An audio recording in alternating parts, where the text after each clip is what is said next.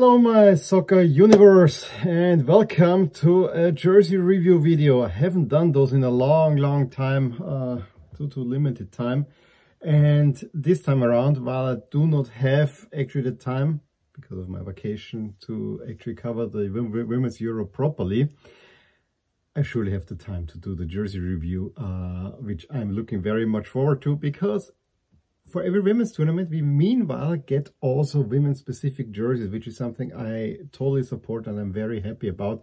And it gives us some interesting stuff to look at. For a Euro, I think it's a tournament where I have almost all the teams a jersey. And for the missing team, which is Northern Ireland, which will be the first team we'll be looking at in this video, I have already made arrangements to get a jersey. However, it won't happen until after my vacation, just the way it works out. But you know, I think it is bearable to do that. We talk about, of course, about the jerseys from Group A this time around. I'm shooting this right after the opening match between Austria and England, wearing my Austria jersey. And I will usually do it this way, that I will put the jerseys from the teams in the group up here and over there, but I said here would be Northern Ireland. I was briefly considering putting my Ireland jersey there, but all the political implications that come with it, I decided, now let's not open that can of worms. So what I'm going to do is I'm going to run through all the jerseys. I went on footyheadlines.com. They had a nice overview. They looked at all the jerseys there. Took the pictures from there, and I will talk about every jersey. I will give it a rating from 1 to 10, 1 being really bad, 10 being a wonderful jersey. So that's kind of how we go, and I will run through it by the pots. So the last seeded teams I will cover first. The first seeded team I will cover last. So we go in this video in the order: Northern Ireland, Austria, Norway, and England. And I would say let's start right away with Northern Ireland, who are supplied by Adidas. Adidas is supplying 5 of the 16 teams in there. They're the second most common supplier after Nike, who takes 6 suppliers, and there's only a total of 4 suppliers there. And with the Adidas teams, there's a very common thread, and one that actually has caused quite some, I don't want to say stir, yeah, not outrage, but quite a stir in the shirt community, because all of them are kind of made by the same basic principle, which is already shown here on the Northern Ireland shirt, which is probably, I don't want to say that one of the least offensive, but it is rather plain and simple, which is never a bad thing for national team jerseys, and everything in the center. With Adidas logo, you have the Federation crest, and then below that you would have the front name now with a rather thick collar and so on. And while I personally prefer the more traditional alignment between crest and manufacturer's logo, or one could put the manufacturer's logo in the center and have the number here to balance it out nicely, I actually do not mind it that much for Northern Ireland. I actually find that the collar with the navy line through is actually quite a nice touch, but other than that, the jersey is not great. It feels like a Federation crest is a teeny bit low because it's all centered. Now, for Adidas, the other thing that I have to say is the way that those were presented, because seemingly they went in some sort of castle or whatever, and then just draped the jerseys all over. And you see it with the Northern Ireland home jersey just over a fancy chair. It doesn't really do much to me, this presentation. It actually looks cut out. I'd rather have it either hung or put on an actual player. Now, where do we go with this one? As I said, it's not very exciting, but it's not bad either. So I'm very much down the middle. I would say it's a 6 stars, rather playing it safe. Now, very recently, and I think this was only yesterday, this was like on the start of the tournament, the Northern Ireland away jersey was released. And spoiler alert, all the Adidas away jerseys have the exact same template, just the color changes. Now, the template by itself is not an interesting one. However, here with the Northern Ireland jersey, we don't really see much of it. There's this patterning effect in there. It is white, which makes a whole lot of sense.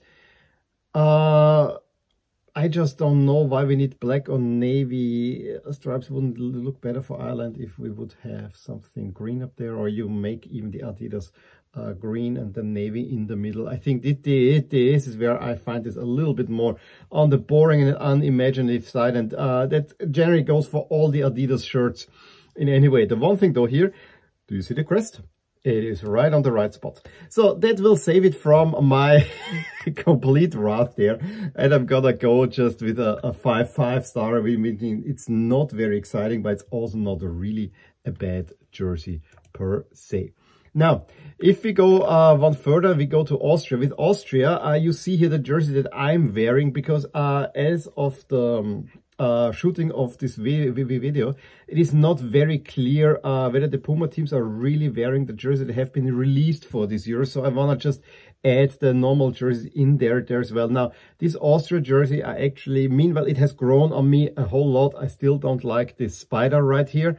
Yes, it's an eagle. I call it the spider because it's just awful. I really like it. I spent a whole lot of time talking about this one in my Euro 2020 review for the men, and I gave it a 7-star rating, not a 5-star rating, 7-star rating. So it's a really nice traditional looking jersey. Could there have been something better? Yes, this could have been done a whole lot better. And then I think I would rate this even higher. I also think that the red is a teeny bit off. Speaking of the red, a teeny bit off. If we go now to the actual women's jersey, this is now based on the latest Puma template. And it is a collaboration between Puma and Liberty. This jersey sells on the Puma webpage for 150 euros, which immediately knocks it down one bit. Because you're not gonna sell for 150 euros a women's jersey if it is player spec or whatever. I actually think if this jersey would sell for a decent price, you can actually get something from it. It's very similar to the men's jersey that is yet to be released, but it adds the pattern. The men's jersey is rather plain. By itself, it is almost like the route of the Northern Ireland jersey. I mean, the construction, there's nothing offensive there. It is rather nice. I really like the effect that they gave the women's by, you know, having these bands with the roses, which basically comes from this Liberty collaboration. I think that is a really nice touch. However, the jersey doesn't really scream, this is a great jersey to me either. It is really more or less down the middle. And then what I think really does not do it well. I love that the crest is so huge, but then you put the Puma logo on the same side. Yes, this is down to in the late 80s and 90s. It was worn in Austria. The same Austrian teams have been wearing the same way. But I do feel that having the Puma logo on top of the Federation crest pushes the Federation crest a little bit too much down. And that is something I do not really like. And so, yeah, I think all the positive outweigh the negatives. I honestly don't really know where to go with this one. I really like the floral pattern. I'm not so sold on the placement of the crest, so I'm somewhere between 5 and 6, and just because of the floral pattern, I'm probably gonna go for 6, but it's not a great jersey. Now the away jersey is of course the black jersey that the man also wore, which is from this infamous Puma range. Now, two things. This one is probably, of all the jerseys that Puma have released where there's no crest on there, and I include club jerseys, this is probably the best one. It still looks odd without the crest. However, if there are some match details put on there and a little bit, you know, a number added, I have to say this actually looks really nice in many ways. It has grown on me a lot. Not enough to change my rating, which was a 5-star rating from the previous years, but enough that I'm actually even consider buying it if I can get it for a decent price, because I think just the fact that you put the black jersey and you put the Austrian flag on there makes it identifiable. I don't care about the Österreich writing, but the Austrian flag up there really makes a difference here. Now, would I wish that this would be at least 3 times as wide? Yes, I think then this would look even better.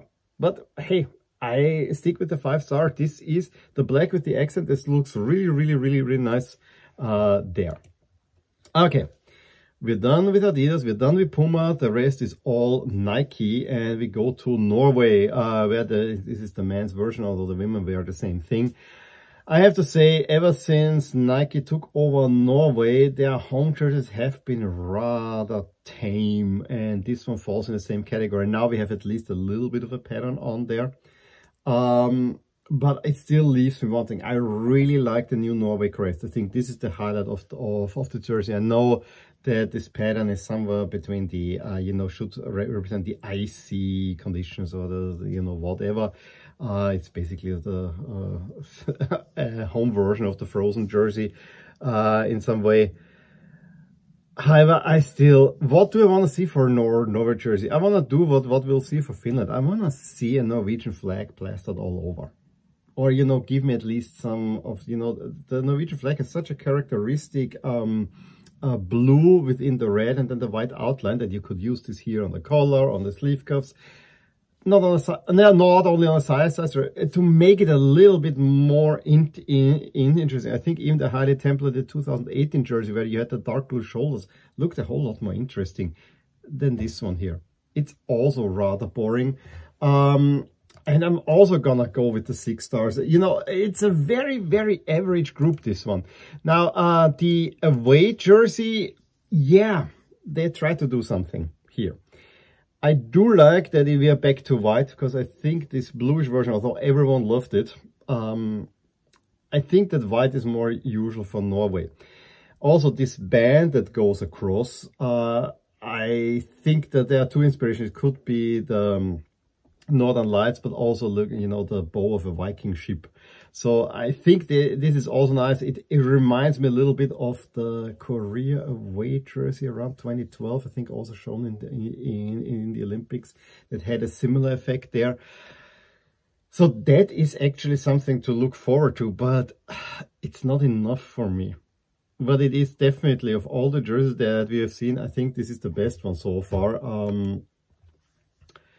And I'm willing to give this a 7 star. So we have not seen really a terrible jersey, but there's at least something there. Now going to the hosts, England. And I gotta say, on a first glance, especially if you watch it in match, this is a purely white jersey. And what adds insult to injury for me, that it is worn with blue numbers. For me, England has to have red numbers. Navy pants, but red numbers. That's my go-to England look. Okay. They wanted to do something different. Now, the iridescent logos for the crest and for the Nike swoosh, I know that they want to do something special and add a little bit more touch to it. Now, I also have to say that I'm not sure if UEFA regulations even would allow this. Seemingly they do, but it is a little bit weird because the color changing. But to me, unless you look up close where you see all that patterning, it's a rather boring jersey. Almost one where I would say, it's all about the shiny crest that is not very visible. And it doesn't get better with the whole team, the whole kit being actually all white. Yes, it's supposedly classy, but I have to say, for me, this was rather underwhelming. I really loved the World Cup jerseys for England. This one here, I have a hard time really getting to like it. And for that reason, it's not for lack of effort, but it's just for lack of pizzazz in a way that I have to give this 5 stars. And the away jersey takes it to a whole different level. This reddish orange tone for England, and then also the kind of metallic crest, but this time in a darker shade. It's just odd, and I don't know what's going on with the collar here that goes a little bit wider. It's one of the Nike collars that I think Liverpool also had in the previous season. The funny thing is that this jersey was won in a friendly against the Netherlands, who of course normally play in orange. Is it a tribute to Sarina Wiegman? I'm not so sure. I have to say this one is not good. I really don't like it, and I'm gonna give this 3 stars. I think it's from the shade, there's nothing special about it. There's everything missing from there, and so I'm sorry, England host this tournament, but I think you got a little bit done by Nike in this one. In any case, these are at least my thoughts on the jerseys in Group A. Now it's your turn. Please let me know which of these jerseys do you like. Do you agree with my ratings or do you disagree? What was a favorite in here? Give me a thumbs up if you enjoyed this video. Subscribe to my channel. We'll see more. And I will talk to you soon. Bye.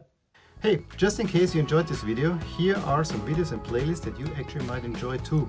Also, please consider following me on social media and actually subscribe to my channel so that you stay updated with everything that happens in my soccer universe. And with that, have a wonderful day. Bye.